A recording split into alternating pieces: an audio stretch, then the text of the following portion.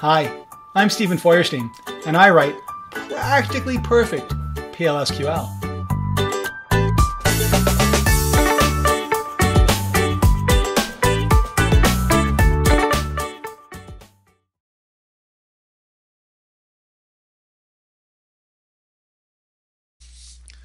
Greetings and welcome to the PL/SQL channel, a series of video trainings on the Oracle PL/SQL language.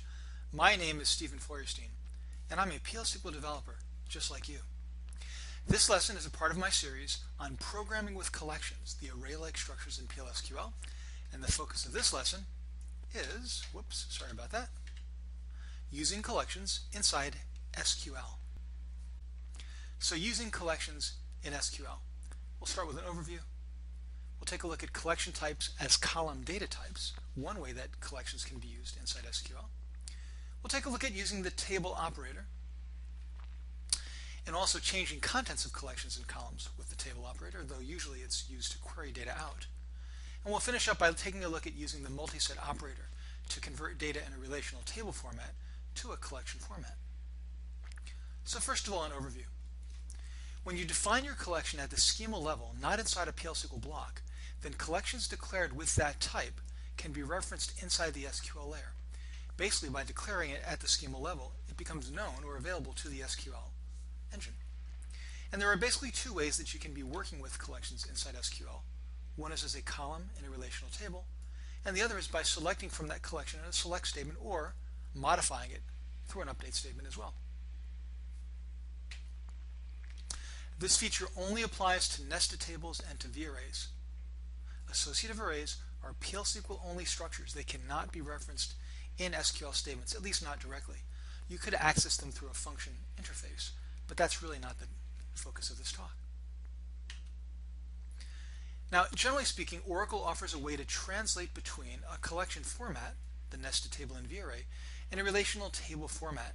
Essentially, use the table operator to move from a collection to a relational table, and use multiset to move from a relational table to a collection. Let's take a look first at using the table operator. We'll use table to work with data in a collection as if it were data in a database table. Oracle refers to this process as unnesting. You've got a nested table, and the idea behind the nested table name is that you can nest it inside a table as a column type. And so if you unnest it, you're taking it out of that column structure and you're moving it into a format that can be used inside an SQL statement. This is especially useful when you'd like to apply SQL operations to a PL/SQL collection. For example, even one that's not stored in a database table. And in Oracle 10 and higher, you don't need to explicitly cast the collection. Cast is a mechanism that you can use to convert from one format to another. And in the older versions of Oracle, you might have to cast a nested table as its type. No longer necessary. Oracle will figure it out for you automatically. Let's take a look.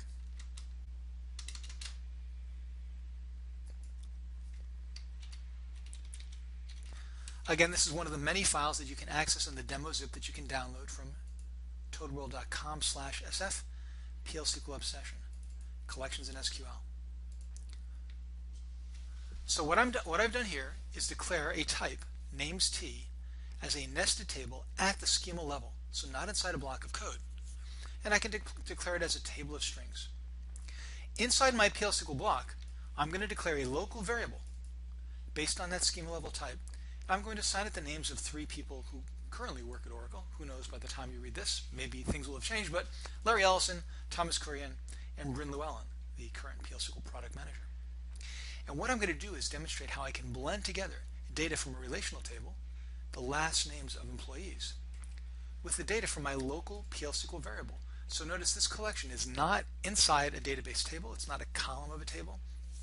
It's just a locally declared collection, but still, because my type is defined at the schema level, I can merge this data together. So what I'm going to do is select column value. That's the hard-coded fixed name that Oracle provides for the column value of a nested table of scalars, strings, dates, numbers, etc. I can, of course, rename it to anything I want. And I'm going to select from that collection, but I'm going to do so by putting the reference to that collection inside the table operator. So basically this says take this nested table, convert it to a relational table format, and then select from it. And when I run my code, I see the following. Here are the various names of the members of the employees table, and then we should see Ellison and Kurian and Llewellyn. So the data is blended together. And that's the basic idea. There's not a whole lot more to it than that. The table mechanism, the table operator, allows me to treat my collection as if it were a relational table. Now let's try one more thing, which is to take the definition of my nested table and put it inside my local block. And let's change the name of the type to make it different from the schema level type. And let's try it again. Now it's saying I encountered the symbol table when I expected one of the following. Object opaque, I'm not really sure why it's expecting one of those, but the bottom line is that because my collection, LNames, is now based on a local collection type, Oracle is not able to understand what this collection is, how to apply the table mechanism to it to convert it into a relational table format. So this technique will only work with schema level defined types. But once you've got it there, you can go at it, select from it, have a good time. You can also use the table operator to change the contents of a column in a table that is itself a collection. And this can be used with nested tables to change individual column values in a collection. But if you've got a varray as a column data type, you have to change the entire varray. You can't replace individual elements. I'll show you how you can use the table statement, the table operator, to change the contents of a nested table.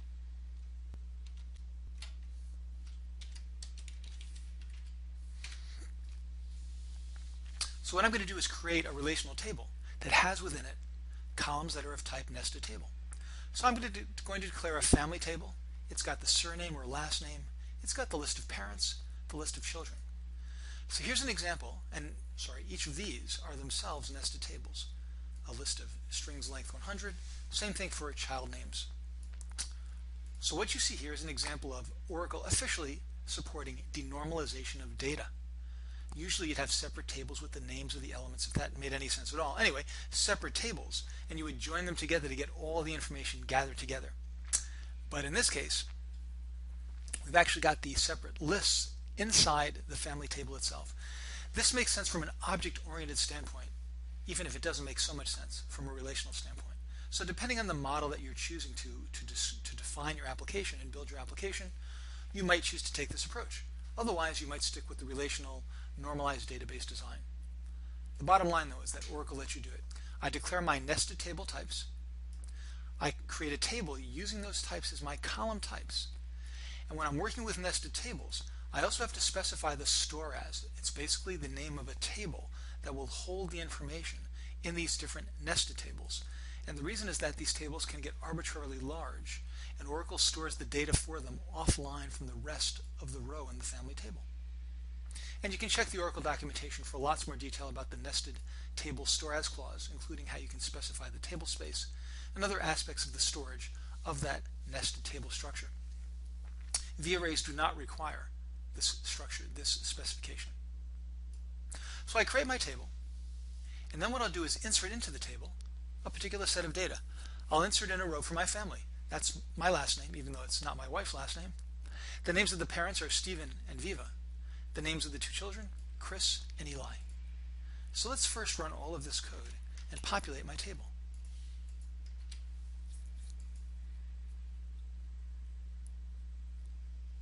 So I'm going to drop the table, I'm going to create my types, recreate my table, and run my program. And then if I look at the contents of my family table, I will find that the data is in there. So Steven and Viva are the parents. Chris and Eli are the children. Excellent. So that worked. I can do an insert into the table. This is an example of using a nested table in the SQL layer as a column data type. But what I especially want to show you now is how I can change the contents of elements of that nested table. So what I'm doing here is changing the name from Eli to Eli Silva. His middle name is Silva. He has my wife's maiden name as his middle name. So I want to add that name in. So what I need to do is find that particular element in my nested table and change it. So I'm going to update, well, I'm not going to update the family table directly. I'm going to get the children names nested table from the family for a particular row. That's what that select statement does. I'm going to convert it into the relational table format using the table operator. And then I can make my changes. So what you see here is that Oracle will actually go through the nested table that's pulled out of here, find a match for the column value, and for every row that matches, change the column value to Eli Silva.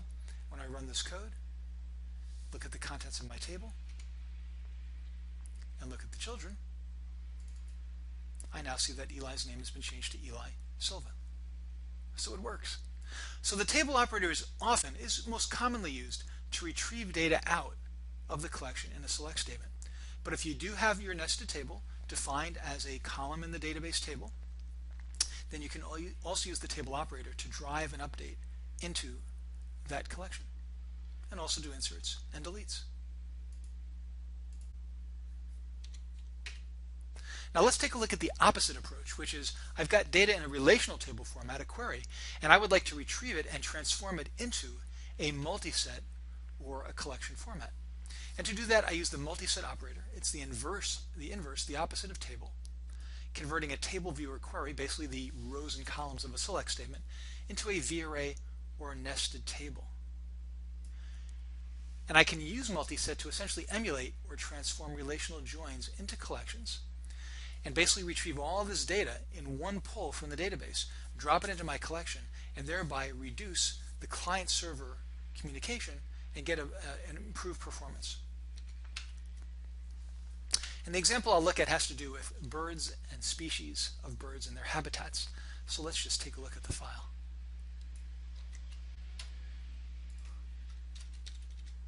Oops.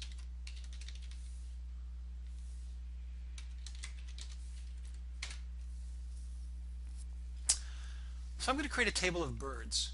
And birds have a genus, a species, the colors of the bird, and the colors is a varray. Maximum number of colors, 16. And the primary key is on genus and species. So, for example, I'll insert a couple of rows into the bird's table, the spiroglockial, the blurring tumswitch, and they include a list of colors. So the color array, a spiroglockial, has red, yellow, and green feathers. The blurring tumswitch has brown and orange. So I construct my varray on the fly with my constructor function. It goes into that table, and let's go ahead and try that, just those first two steps, and verify that the data is in the table. Let's commit the changes. Let's look at the birds table. And there are the colors, red, yellow, green, brown, orange. Notice all the commas. The reason you see these commas here is that when I'm using a varray, which is what we've got, a varray, it says the maximum number of elements are 16. So Oracle has actually allocated room for 16 values, 16 colors, but it's only used 3, or in this case 2. So that's why you see these commas here. You don't see them for nested tables because you don't specify a maximum number of elements with nested tables, and therefore Oracle does not allocate the elements. All right, so I've got my list of birds defined with their colors. Bird habitats. So basically, where do the birds live? And this is just a set of column values, no nested tables here. So let's create that data. And then after that, we'll take a look at what we're going to do with all that data. Run my script. Saved my changes. Great. And finally, what I'm going to do is retrieve the genus of the bird, the species of the bird, and then I want to get all of the bird habitats, the places the birds live, as a single set of data. So I'm not going to do a join. Notice there's no join here. I'm not joining birds to habitats, etc. From within the query itself, I'm going to retrieve all the habitats for that bird. And that's a select statement. That's rows and columns. I'm going to use multiset to convert it to a nested table or varray format, a collection format. Now that's a very generic statement. Convert it to a collection format. Now I have to use cast to convert, to specify what kind of varray or nested table I'm passing it out as. So cast all of this data as country tab. And country tab is a table of strings. Then in my code, I'm going to open and fetch that row of data from the collection. I'll display the countries, the header, countries in which the bird row genus is found. So I've retrieved a single row of data, and that single row of data has within it an array of countries. That's the name of the column. So retrieve that collection, the rows from the bird habitats table as a collection, drop it into that single fetch, that single record, and now for every row that I fetch, for every country in my collection, starting with the first, I'm going to display the name of the country, and then go to the next country row or the next country element until all the countries have been displayed.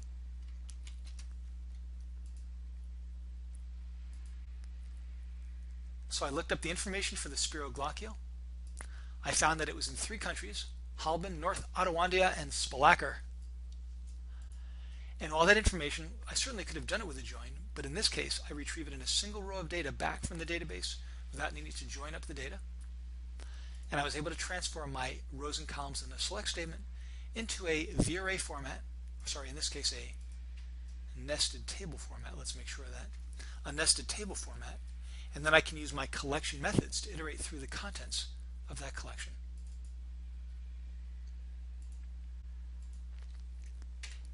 Conclusions.